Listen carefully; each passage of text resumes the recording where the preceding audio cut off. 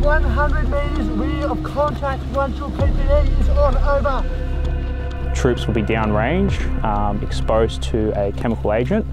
Those troops will then move back where individuals will then be triaged, casualties first and then any walking contaminated members. They'll then be taken through decon. The CDM provides that level of assurance to a battle group that if a CBR event was to happen, they have somewhere to conduct an operational level decon and be able to down dress and survive the surprise. So the importance of the testing here is that we're able to test at the lowest level of training. We have the equipment readily available at School of Military Engineering. I think it's only just going to set them up for success in a unit, and if they ever have to man a decon operation, it's giving them a better idea of the training or the jobs that they're most likely going to conduct within a CER.